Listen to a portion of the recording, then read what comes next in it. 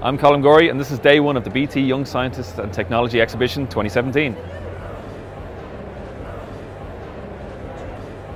So Timothy, how did the ultravision concept come about? Well, the concept came about when I was basically walking down from school one day and a blind person hit into a wing mirror sticking out of a car. So then I asked them, do they actually have a problem with obstacles? And the actual problem was with obstacles that are temporary or obstacles that aren't grounded. And so how does it work exactly? Well, the Censer obstacle avoidance system is built into 3D printed glasses, and that has an ultrasonic sensor which, when the blind person wears the glasses, it will give them the distance between them and an obstacle that they approach. So Cormac, how did the idea of a cow manure brick come about? Well, our teacher was renovating our house as the soot was coming through the concrete, and she called a plasterer, and the plasterer put cow manure in the concrete to stop the soot coming through. So we were there to investigate why that happened. And what advantages does this brick give over, say, a typical concrete brick?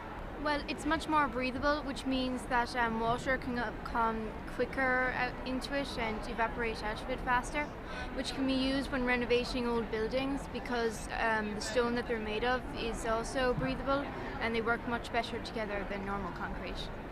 So Gregory, could you just give a brief overview of your project? It seems quite interesting.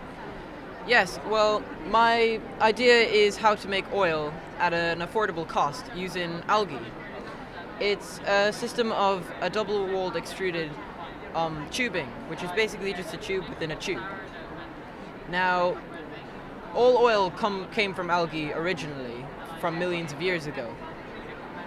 What I have here is a display.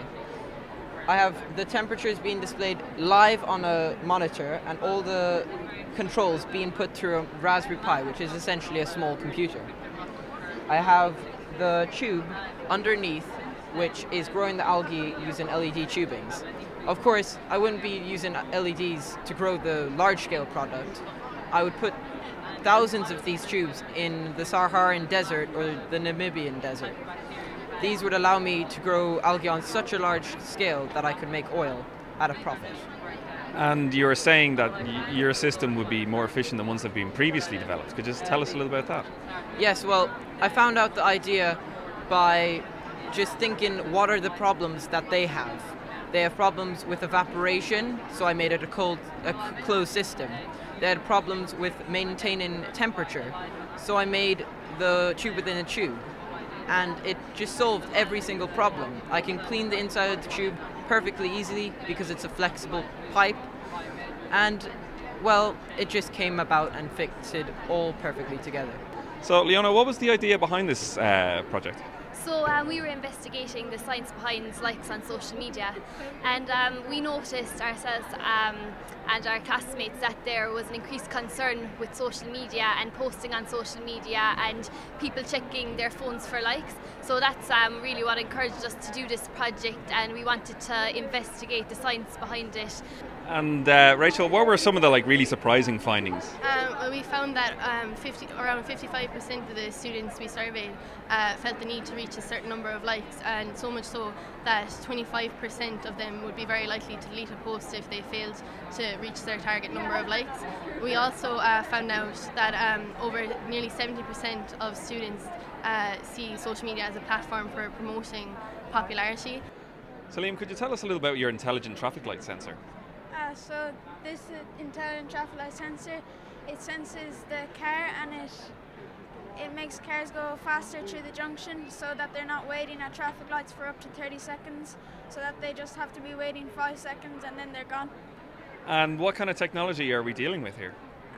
So I'm using the Arduino for the brains of the whole system, and I'm using the transmitter and the receiver to transmit the signal to the receiver on the car to tell the car what to do. What was originally your idea behind starting this project? Our mum's a teacher in our school, and she was always complaining that she thought that her classroom was going to make her sick. And I also had another teacher who always made us open the windows because she said to put all the germs outside, otherwise we'd all be sick. And what were some of the interesting findings, Emer? Well, we monitored the air and the amount of bacteria in the air in a number of classrooms, and we found out that it wasn't exceeding a harmful concentration. And we also identified some of the bacteria, and we weren't able to identify it concisely, but it's the normal bacteria that's found in air, and it's non-pathogenic, so it won't make you sick. So that's how we came up with the conclusion that it wasn't, that our classrooms aren't making us sick from the air. Enjoyed this video?